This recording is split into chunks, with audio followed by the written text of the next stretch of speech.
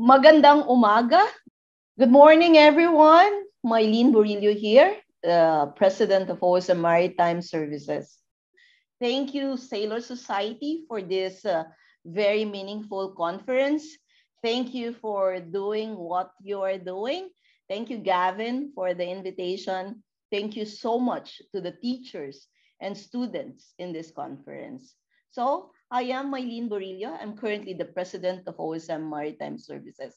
I'm also the managing director of our shared service and currently part of the two foundation of the two shipping company. What I will discuss today is about OSM. But first, who we are. We are a maritime group with 3 decades of experience. We do technical management and we do crew management. We have 17,000 seafarers, including the shore employees, and so proud of that, the 50% of those are Filipinos. So what am I talking about today? So I'll discuss about the maritime landscape, how it is changing right now, and how is this influencing wellness in the industry. I'll be sharing what OSM is doing. But first, let me reiterate that about 90% of the world trade is carried by sea. It's so significant that if the shipping industry will stop in 3 days, then there'll be nothing in the grocery. Sabi nga nila, no shipping, no shopping. Plus, you have the oils, you have the medicine, you have the cars, all significantly dependent of shipping. So this is how important the shipping industry is. But the industry have challenges and opportunities. It's not only challenges, we have opportunities as well, like the digitalization, innovation, new technologies, but an opportunity for sustainability, the CO2 reduction. That's what we call green shipping. But we also have challenges as well. We have COVID-19 recently. We have also the Ukrainian and Russian war. We also have the changing family dynamics because of these challenges as well. So the maritime industry is fast, is shifting at a very high speed. And who are the most affected? It's the seafarer, because at the end of the day, this industry is about people. A high-performing vessel in a healthy ocean is highly dependent on healthy people, managing and operating in it. I know a lot of seafarers from my 25 years of experience that needs to disembark because of sickness.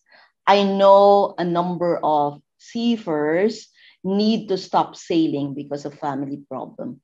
I know a lot of seafarers who were traumatized with COVID-19, including the long quarantine. I know a number of seafarers who need to stop sailing because of a lot of financial problems and cannot cope with the stress on board. There's a lot of these issues ongoing right now that we as a ship owner, as a ship manager, must address, because at the end of the day, this industry is all about people. So what did we do in OSM?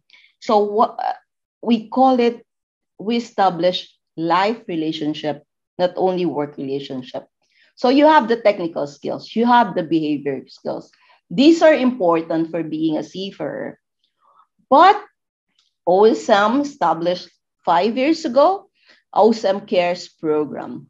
What is the OSM Care program? This is helping the seafarers with the life skills. It's the most neglected part of human element, but we believe that it's very important. So what is it? What is life skills? This is a holistic approach that deals with physical, mental, social, spiritual of a seafarer. We incorporated it in our trainings, on our policies, on our processes, and we act on it. We believe that the seafarers are not only human doing, but seafarers are human being. And in order for us to help them, we must have this program. So what is the program of OSM Cares all about? So I'll give you some of what we're doing. So what we did is a health and wellness program. We partnered with Nordic Medical Clinic. We have a mandatory attendance to health and wellness training. We have a telemedicine. We have psychological counseling for distressed seafarers on board. We have regular health seminars. The main objective is to empower the seafarers to take care of their health. Hindi pwedeng i-outsource ang taking care of their health. It's only the seafarers who must do it. Other than that, we created this holistic health on board program where eating consciously the right food and staying physically fit and psychologically fit is very important. We want to improve the health and wellness of crew on board. The food that they eat and also the activities they do for physical and mental. We also did a lot of things like See First Family Club. We established 7 family club nationwide. We have a dedicated family counselor. We have a dedicated family care group, and we do a lot of seminars. What we want to achieve is to inspire seafarers and families to improve family life and relationship. We also did financial wellness program. We Filipinos, I think we are very not very poor, but I think there's something that we need to learn to be financially comfortable. So we do a lot of interactive financial seminar. Our company policy, we incorporated a lot of things that will help the seafarer financially. We did the seminar on online banking and a lot of things. So for us ship owners, what we do with our program is to ensure that it's a holistic approach, it's targeted, and whatever we do for seafarers, we do as well for employees. Our company policy is supporting the program. It must be proactive and not just a one-off, two-off program. It must use existing facts and data and involve the expert. And it's an evolution. It's continuous and structured. So this is for the part of a ship ownership manager.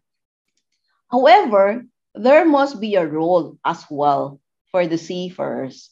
You are students right now, maritime student cadets, but in future, you will be, claim na natin, you will be captains and chief engineers, and you will play a very important role in this industry.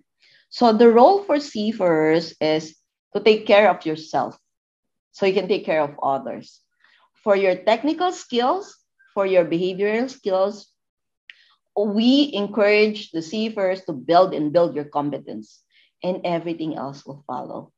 So we provide a training platform for your technical skills and behavioral skills, but we urge you to have that energy to build your competence.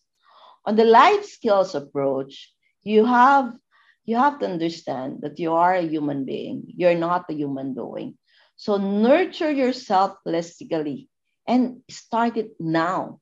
Physical, mental, social, and spiritual. You should start it now, not when you're sailing on board. The stronger you are right now as maritime students, the stronger you will be when you join the vessel as seafarers and eventually officers. Again, in summary, there's a need for talent in the industry. The need for maritime skills will continue to evolve because of a lot of factors. And a high-performing vessel in a healthy ocean is very dependent on healthy people. So how to be healthy? You take care of yourself and be part of the change of the maritime industry. The ship owners, the ship managers are here to help you, but it's much, much better that you will start it now. Salamat po. And I'm open for any questions that you might have.